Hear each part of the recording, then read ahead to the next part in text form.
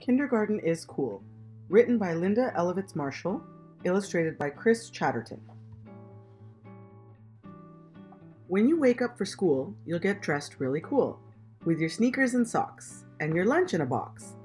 Kindergarten's begun. Big kids say that it's fun, but is that really true? Will it be fun for you?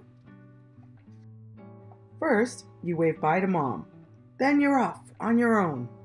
You're not little, not you. You're a big kid, it's true. Go by bus, car, or walk. On the way, there is talk about new friends and school, teachers, pencils, books, rules. As you enter the door, you see blocks on the floor. Science stuff to explore.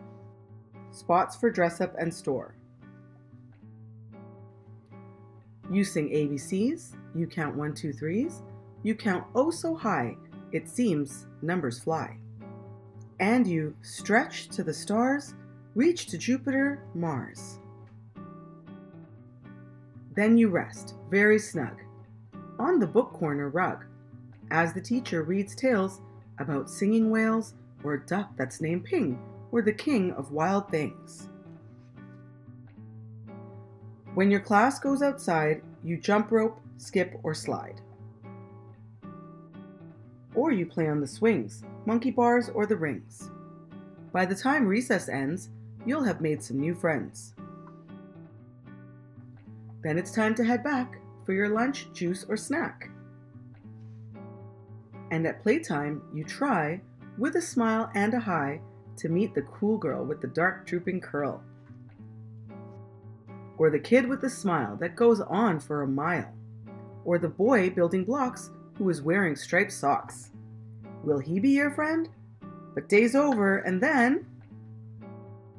Clean up, hurry, fuss. There's a rush for the bus.